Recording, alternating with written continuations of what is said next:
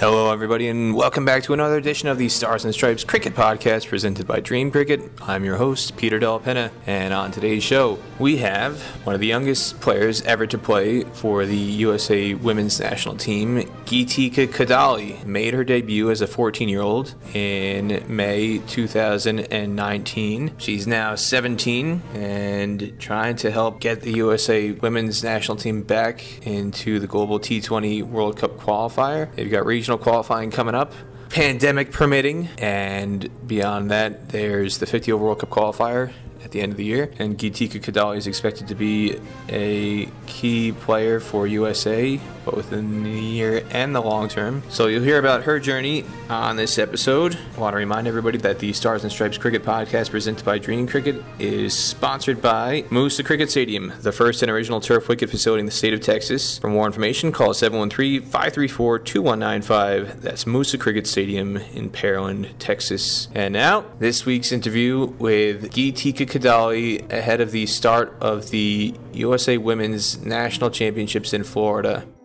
Geetika, welcome to the show. Hi, thank you for having me. How are you?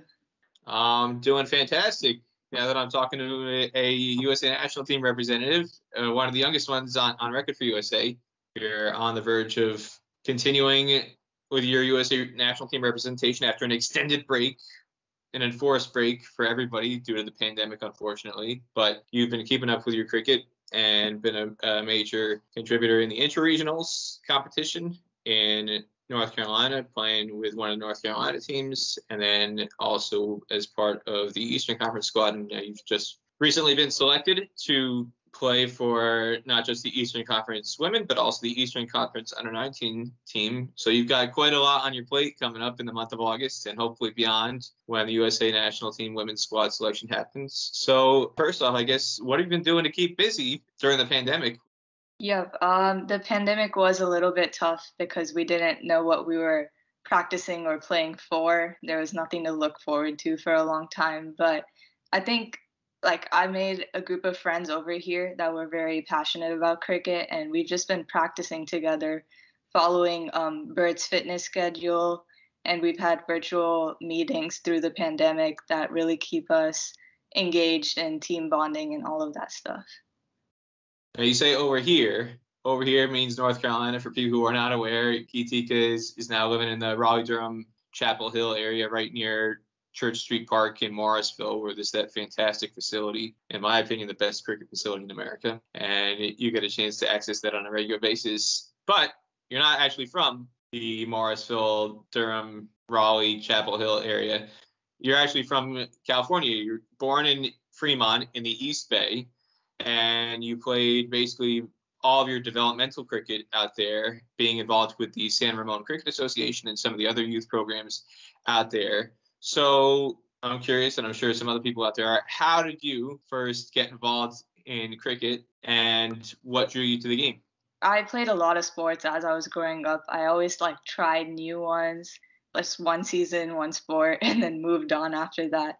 So I was actually selling my childhood home, and my childhood best friend was actually playing cricket in the US. And I had no idea that there was professional cricket here or that there was a national team. And I just went out to practice with him, and the coach gave me some compliments about hand-eye coordination and all of that good stuff. So I just stuck with it from there. And in the beginning, it was one of those sports where I was going to play for a season, see if I liked it, and then maybe continue.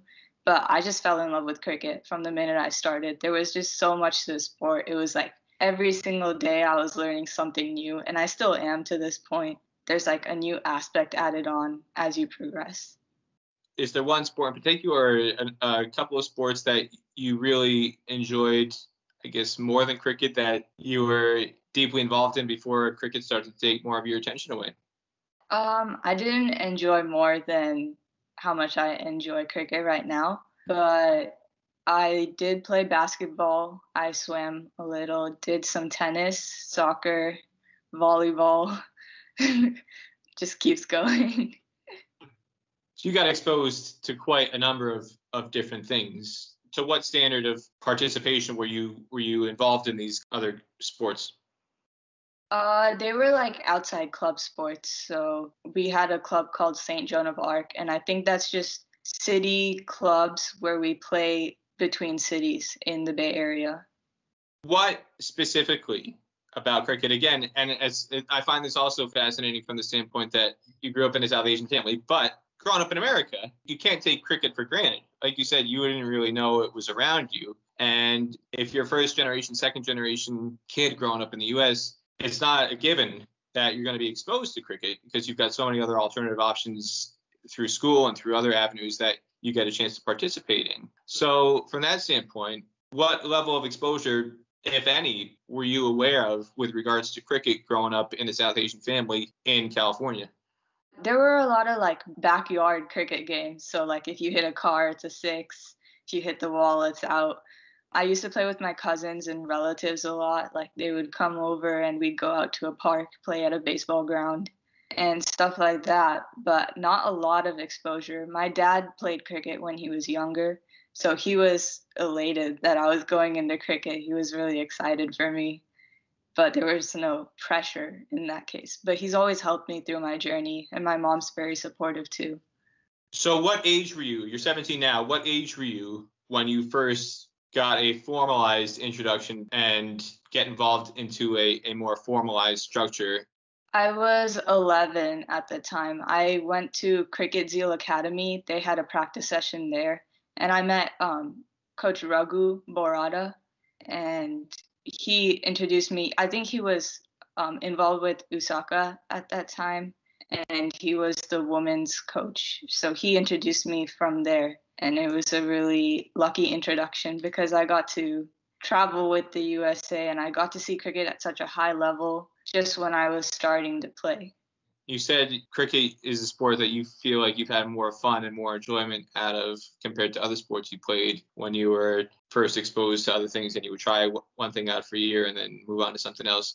What was it about cricket that made you stick with it beyond that initial plan of just giving it a year and then thinking about moving on to something else? It was definitely the competition and the amount of strategies that are involved in playing the game. It's not like only a physical challenge. It's also a mental challenge. So there's a lot of brain and fitness work going into the game, but just how much you have to be in the game mentally and physically is what kept me going. You mentioned Raghu Barada and being exposed to the U.S. women's national team environment quite early on. That's not a typical experience for a lot of junior players, girls or boys. Having had that exposure quite early, though, when you did get into cricket, were you already having goals, I want to play for the national team, or were you just playing for fun and enjoyment and you weren't thinking big picture?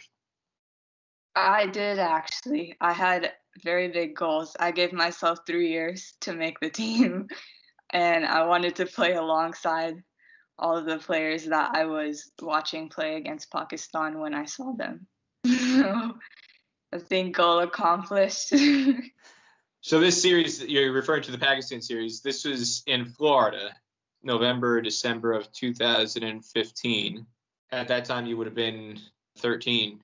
So again, this is like 2 years into your journey. You set yourself a 3-year target. You're 2 years in, you see Pakistan come and play against the U.S. What about that experience do you remember most, and what did you take away from that, reevaluating your goals and ambitions on the pathway to try and get to the national team? It definitely exposed me into the professional aspect of the game. It's not showing up to a U13 game like 5 minutes before it starts, warming up on the field. It was more like a team bus, get to the ground, national anthem plays. It was like a eye opener for me. It was like, this is the level of cricket I want to be playing when I get older. And it exposed me to the team values, the culture.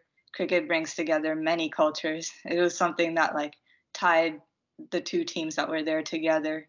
And I thought that was really cool and something to look forward to.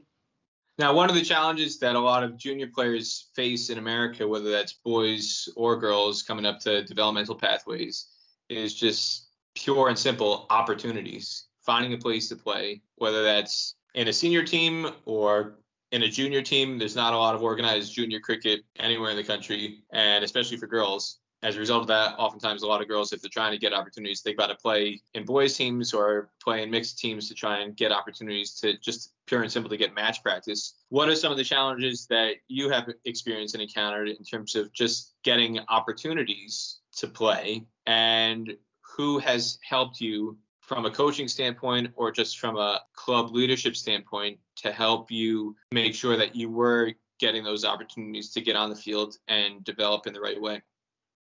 So opportunities wise, my first year of cricket was with Cricket Zeal Academy, and that would be like playing with the guys. It would be mixed, and I played in my age group and the age group below me, so that would be U11 and U13 at that time. So I got to play in matches on the weekend. I'd have practice after school, and my mom and my dad would have to drive me 40 minutes to an hour to go to practice or matches. But Coach Raghu Borada, Coach Ravi Kari, they made sure I was getting along with the boys, and they just made sure I was getting the opportunities I needed to succeed. And I think a lot of it was also learning. A lot of the 13-year-old boys had been playing for a while, and they were really experienced and they knew what they were doing. So I just learned a lot from just standing on the field and watching them talk strategies or watching them talk about where they can hit the ball, who they can bowl to, where the catches are going to come, and stuff like that. Practices were also very crucial. My coaches would make sure that I was batting and bowling every session. And I actually started to pick up bowling faster than batting. I recently started batting or trying to take my batting to another level. So bowling was my main thing back then. And it was actually kind of helpful that the boys couldn't play slow bowling. So I was too slow for them, I guess, but it got me wickets. And that's what kept me going. Did you want to be a bowler first, or did you want to bat and it just happened that your bowling skills were developing earlier? It just happened that my bowling skills were developing earlier. I think I'm definitely built for bowling. I have broad shoulders, pretty tall. The ball zips when I bowl. So I think I used my height to my advantage at that point, and my bowling was giving me a lot more accomplishments compared to my batting. But I still enjoyed batting from the start. And I definitely did like bowling more than batting at that point. Compared to other sports that you played growing up, I would imagine if you're playing tennis or you're playing basketball, whether that's in Northern California or other places in the country, those sports at junior level are developed to the point where they've got enough participation level where you're playing with girls only teams. What kind of an adjustment was it for you from that standpoint in terms of growing up playing sports where you had plenty of girls in your peer groups that you would be playing in girls teams versus now going to a sport where you might be the only girl playing and you don't have a choice but to play with boys if you want to get an opportunity to play? It wasn't a hard change for me. I was always a tomboy growing up. I enjoyed the McDonald's boys Happy Meals toys instead of the girls.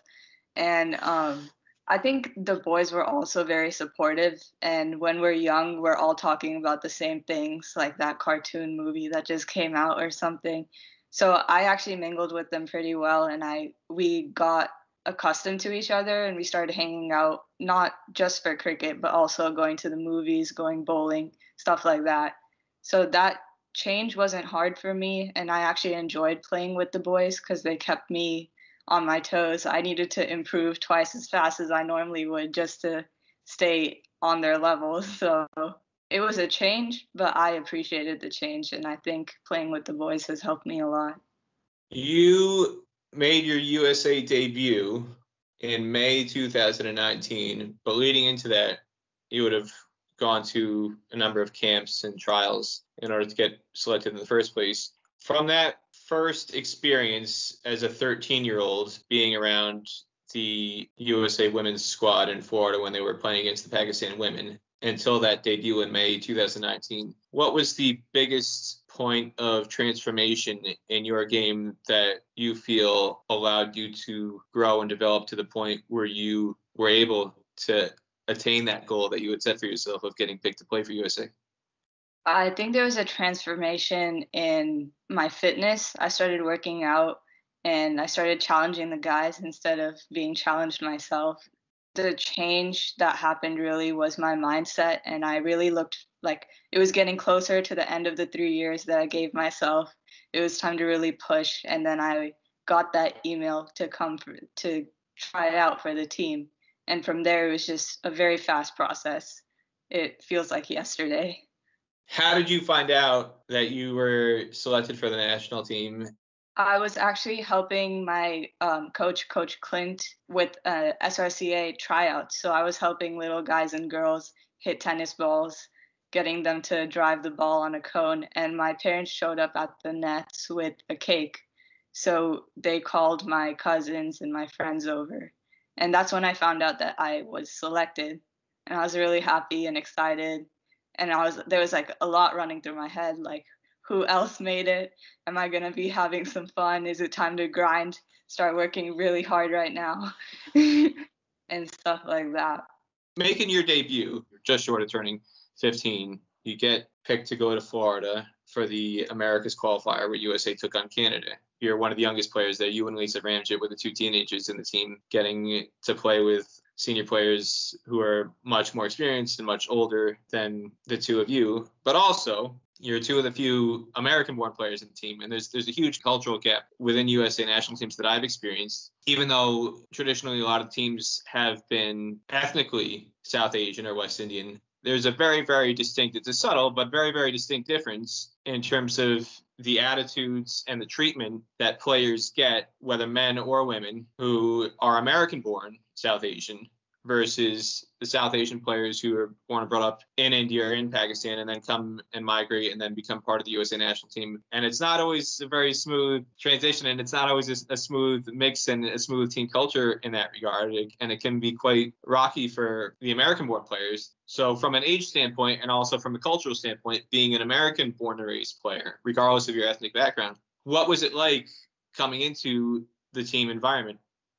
It was a pretty nice transition for me. I'd say it was a smooth transition. And I was actually really nervous before the qualifiers. I was intimidated. I was like, how am I going to get along with these experienced players? I felt very nervous. And then as soon as I went there, we just bonded as a team. I made a lot of friends, new connections. I'd say probably second family.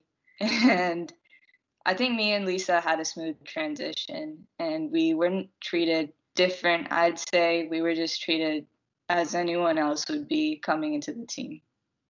How much of a difference did it make for you in terms of your comfort level, having Lisa there as a fellow teenager who was basically going through a lot of the same new experiences at the same time you were, compared to how it might have gone had you just been a first-time debutante without somebody who's kind of in your peer group, in your age group, going through the similar things that you were experiencing at the same time?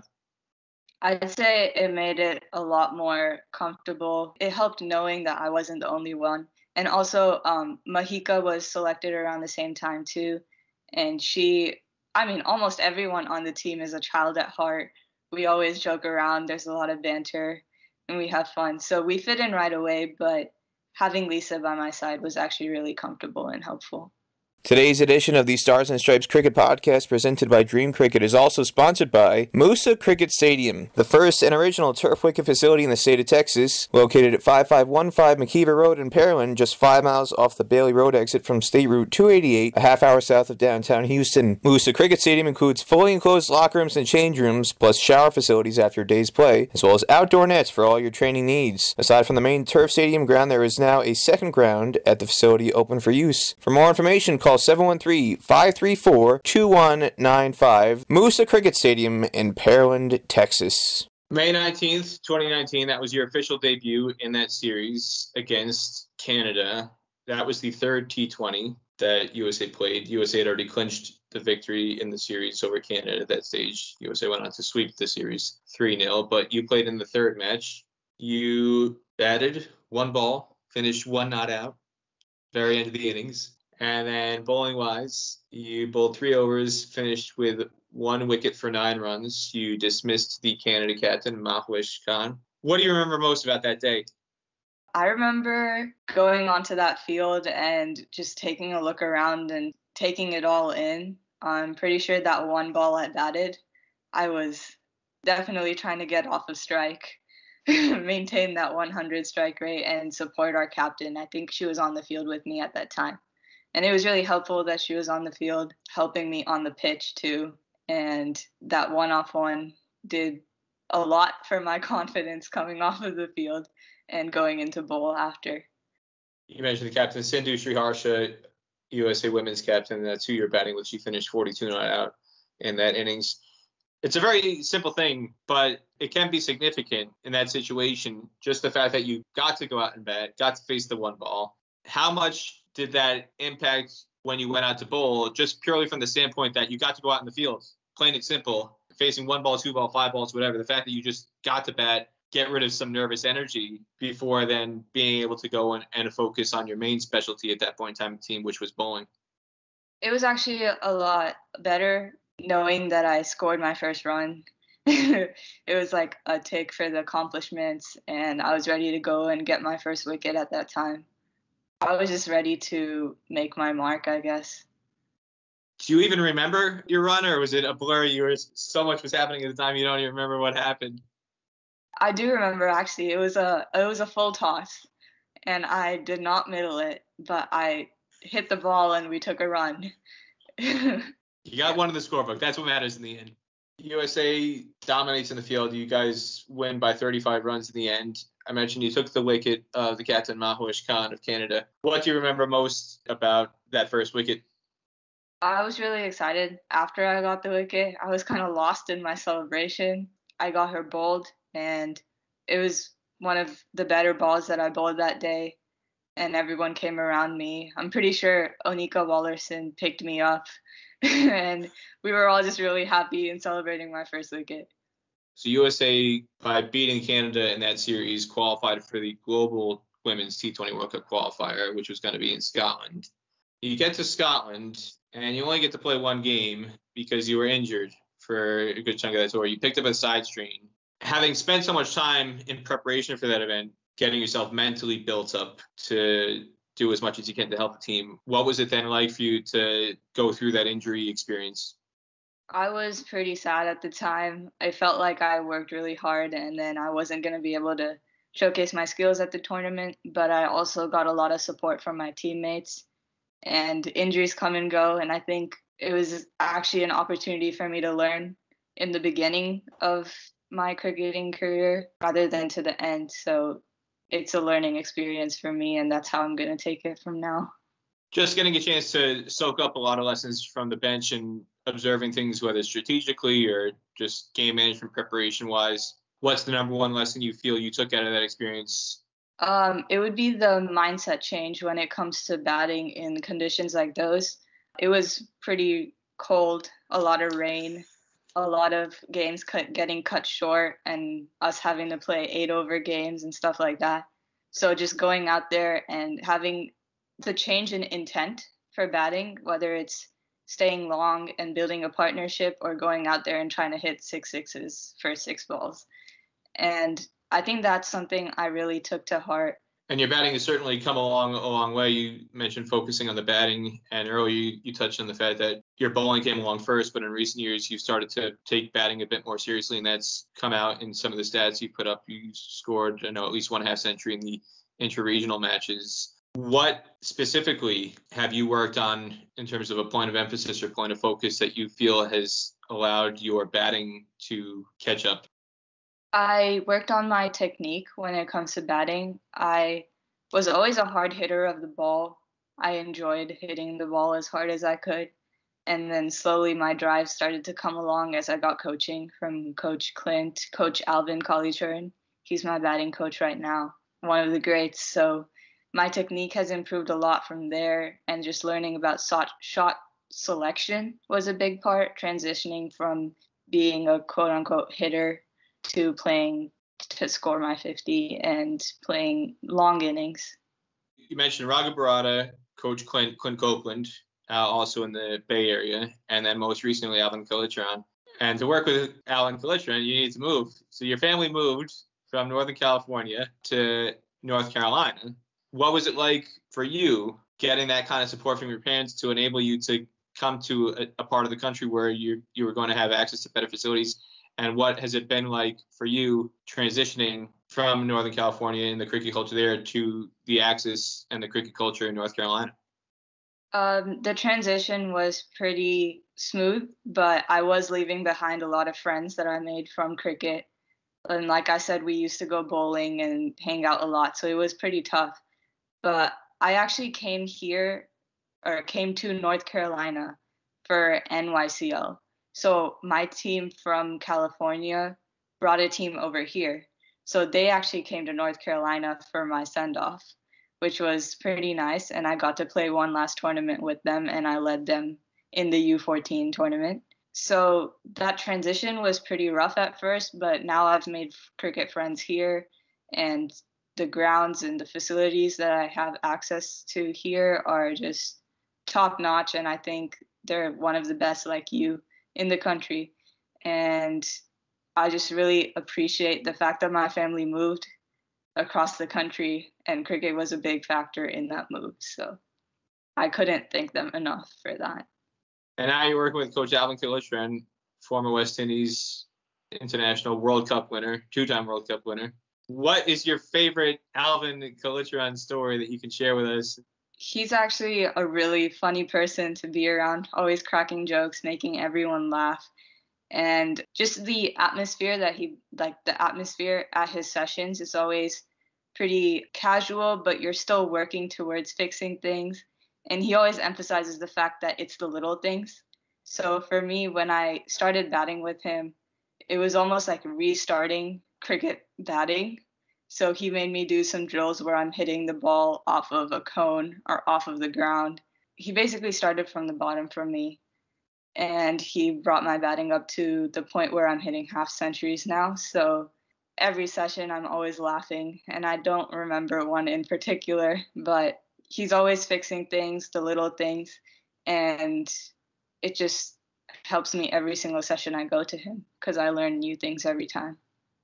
Now, after you came back from the tour with the USA women's team, a couple months later, you got a chance to go to Australia, basically right before the pandemic broke out. This is in late January, early February of 2020. You were picked to be part of the Fair Break 11. You and Sindhu Sriharsha were the two USA representatives in the Women's Fair Break Global 11 as part of this invitational series that was held in New South Wales at Bradman Oval. You were captained, I believe, by Sana Mir of Pakistan, and there were some other international players in the team, including Sterkhuis from the Netherlands, who's got quite a reputation in the associate scene. So it's quite a mix of players in that group, and you got to be a part of it. What was that experience like for you? I was very excited when I got the invitation. Just going to Australia was one of my answers for the dream vacation questions that we've been asked as we've been growing up. So I was excited to go out there and experience the weather. But then when I saw the pitch, it was like a whole new story because I've never seen the ball bounce that much on a turf wicket when I was bowling before. So it just opened up a whole new world of possibilities for me.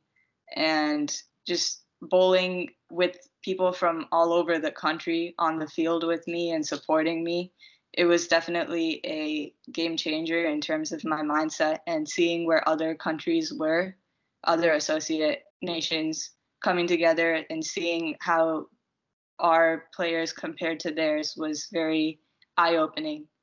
And how do you feel the USA players, whether it's yourself or Sindhu Sriharsha, compared to what you were seeing on the fields? I'd say we were pretty good, and there was a lot of similarities that we've seen with associate nations and USA, and there's always a lot to go. I mean, Thailand is one that we always constantly remind ourselves of. They made it to the World Cup, and their story of how they made it to there is very inspiring. So that's something that all of the associate nations are probably having in mind and working towards.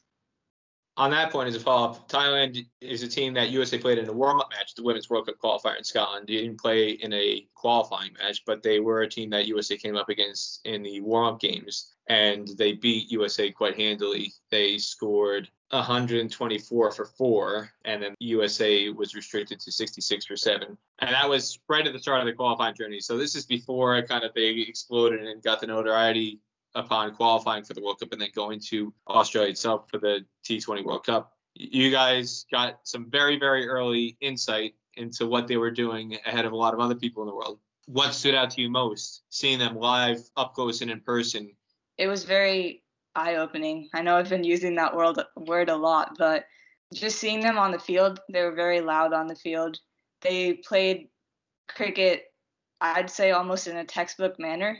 They were just sticking to the basics, trusting the process, and in the end, they did outperform us that match. And I'd say it's very inspiring for us, just learning that, well, in USA, the country's very big, so we all don't practice together as much as other associate nations do, and we come together for camps. So I think making sure that we get a lot more playing time together and build as a team would be something that would help us emulate what Thailand has been doing and get us to the World Cup faster. And then after that experience going to Australia, then the pandemic hits, and it threw a wrench into a lot of the plans for USA at all levels, men, women, junior. In terms of virtual learning, it was tough being away from it, being able to learn inside a classroom during the pandemic. But because you were doing school from home, it also allowed you to dedicate more time and be able to have more efficient training sessions in terms of cricket. What, over the course of the last 18 months or so during the pandemic, have you been focusing on specifically and been able to dedicate more time to in order to step up your game and kind of close the gap, whether it's with other teammates in the national team or close the gap with other players on the opposite side of the field that are going to be USA opponents?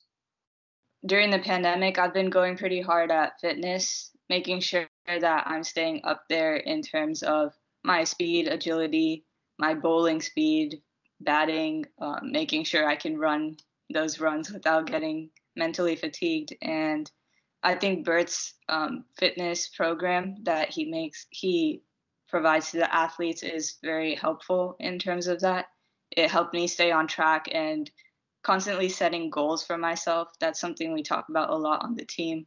But the pandemic, just working towards the goals that I set, whether it's like learning how to play a new shot or working on playing the same shots that I know, but placing them in the gaps or bowling a different variation of slower ball and stuff like that is something that really kept me going. And I think that helped me close the gap within my teammates and other associate players. One thing specifically that I've noticed in terms of progression in your game that has really stood out to me over and above the batting and the bowling improvements, which have also been significant, is your fielding. And I think the best indication of that is when I was in North Carolina for the women's Eastern Conference tournament. You could hear players having conversations or coaches or other officials, and they would say, well, if Geetika was there, that would have been caught. Or if Geetika was fielding there, that would have been a catch. If Geetika was there, that wouldn't have been dropped. That would have been out. So what have you done to improve from a good level to a much higher level where you're at now? It's basically the facilities. The grounds here, the grass is a lot shorter compared to what I was playing in California. That was like ankle height. The fielder was like best fielder of every game. The ball would stop before coming to us. So just being able to practice at Church Street, get some fielding practice with the U17 team or the U15 team at every single practice. We warm up with long, like high catches, throwing, and stuff like that. So I think the facilities, the coaches, and just the amount of time that I put into fielding dramatically expanded due to the pandemic. I had a lot more time to work on every aspect of cricket.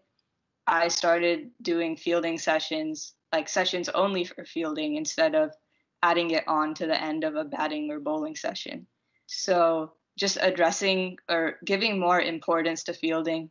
I know cricket's a game where most people get importance through batting and bowling, but in the end, all 11 have to be able to field.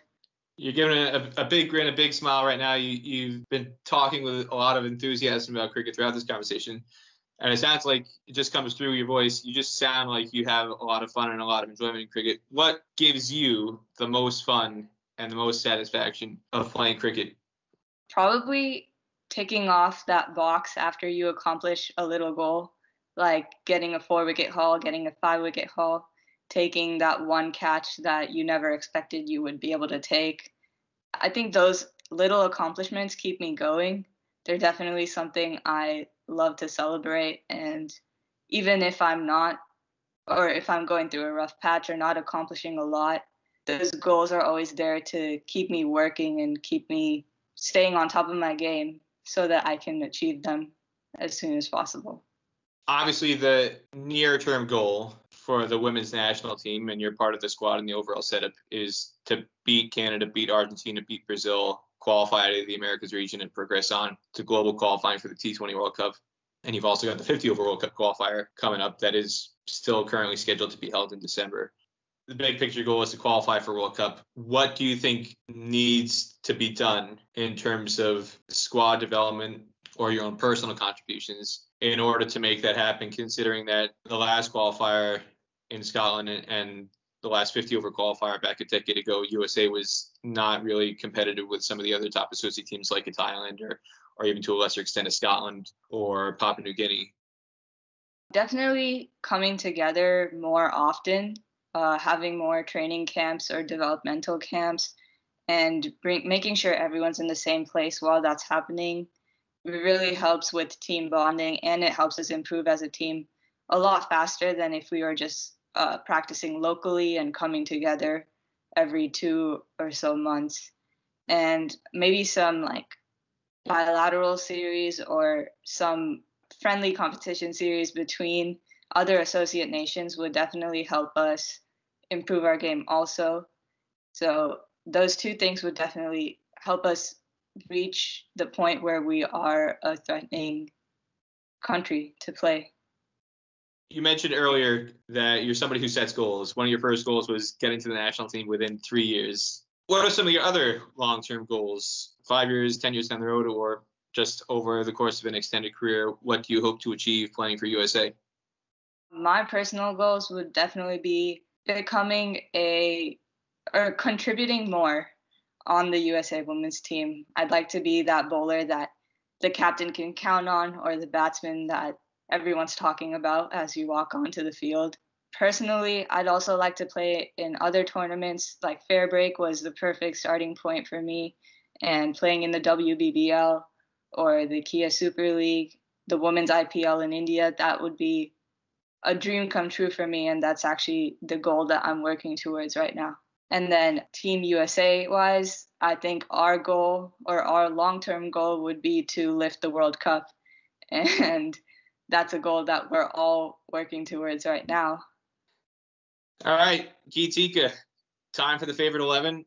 Before we get to the favorite 11, I want to remind everybody that the Stars and Stripes Cricket Podcast is presented by Dream Cricket. Dream Cricket's Pavilion Shop can help you fill up all of your cricket kit requirements from top-of-the-line English willow bats made by all the top manufacturers, as well as helmets, gloves, pads, jerseys, highlight DVDs, books, and more. Get 10% off all orders over $400 using coupon code DCUSA. That's DCUSA. Go to shop.dreamcricket.com to take advantage of that offer today. Dream Cricket Academy is located at 400 Apgar Drive in Somerset, New Jersey, just a mile off of exit 12 on Interstate 287. For more information, call 908-938-3787 or email cricket@dreamcricket.com. Ready to rock and roll, Geetika.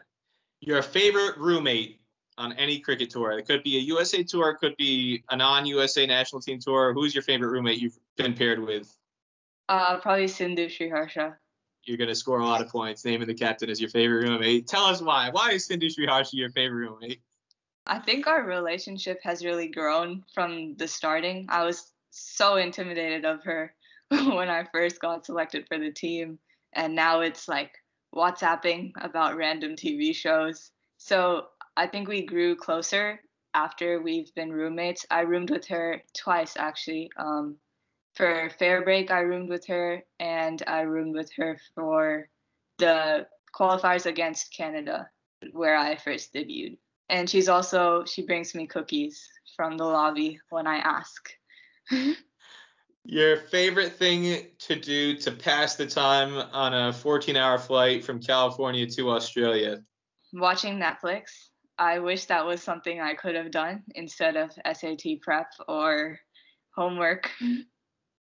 Your favorite cricket ground experience that you've had as a player or as a fan, and that includes the quality of the pitches, the quality of the outfields, just the overall scenery of the cricket ground, the training facilities, the lunches, anything that goes into a cricket match experience. What's the favorite place you've been to for a cricket match anywhere in the world?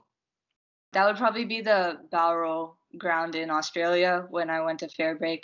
I got to play at that ground, but fan-wise, we went to Lord's as the USA women's team, and I didn't see any cricket matches happening over there, but just the sheer size of the Lord's ground was just so eye-opening and amazing to see, and hopefully one day we'll be playing there and there will be crowds in the stadium.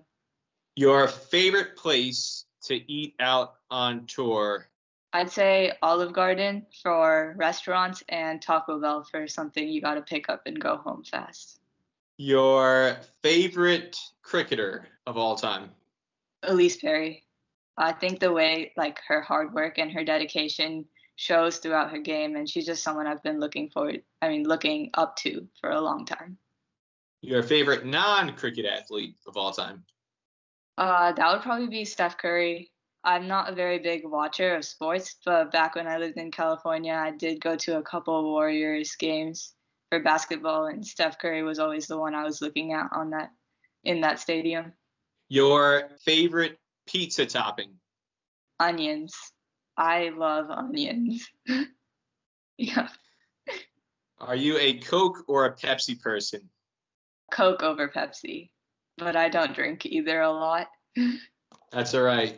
You said Coke. That's all that matters. It doesn't matter how often. If you could not play for the USA national team in cricket, which other sport would you most want to represent the USA national team in? Probably softball would be the sport that I would, and I think it's really close to cricket in terms of the way other people look at it. So USA softball. Your favorite movie of all time? My favorite movie is probably Up. It's a childhood movie, and I've watched it a countless number of times, so never fails to amuse. Your favorite show to binge watch, whether it's on Netflix, Hulu, Amazon Prime, Paramount Plus, what's your go-to show that if you're stuck in quarantine or you're stuck somewhere else, you can't get enough of it, and it helps you pass the time? Grey's Anatomy. I'm a proud Grey's Anatomy 17 season fan. I have not rewatched it, but I love every single episode, and it always makes me pass time. What now? What did you get into Grey's Anatomy? Again, you just said 17-year show. You're 17, so you were barely born when the show first started on the air. How did you get into it? I think it was just one of those shows that was in the top 10 for Netflix, and I just gave it a shot, and I stuck with it all 17 seasons, and my family even joined me for the first couple of seasons. They couldn't take any more after the first 6 or so. I'll give you the last word, Geetika. Thank you so much for coming on the show, but floor is yours. Anything you want to say that you feel people should know about you? Well, first off, thank you for having me, and I think I just take this time to say thank you to all of my coaches, supporters, teammates, friends, and my parents. I can't thank them enough. And yeah, thank you to everyone. I wouldn't be here where I am without you guys, and I'd love to see where I can go. Well, there you have it from Geetika Kodali, one of the youngest players in the national team, part of the new wave of up-and-coming next-generation talents trying to help USA qualify for the next T20 Women's World Cup and the next 50 World Cup. USA has a pair of qualifiers on tap later in 2021. I want to remind everybody to support the podcast on Patreon. If you haven't joined on Patreon, go to patreon.com and you can be an Eagle, a Patriot, to help keep the podcast running. And I I'd also remind everybody to subscribe to the show on YouTube, Spotify, Anchor FM, Apple Podcasts. That's all for this week's episode. I'm Peter Del Pena reminding everybody, God bless America and God bless American cricket.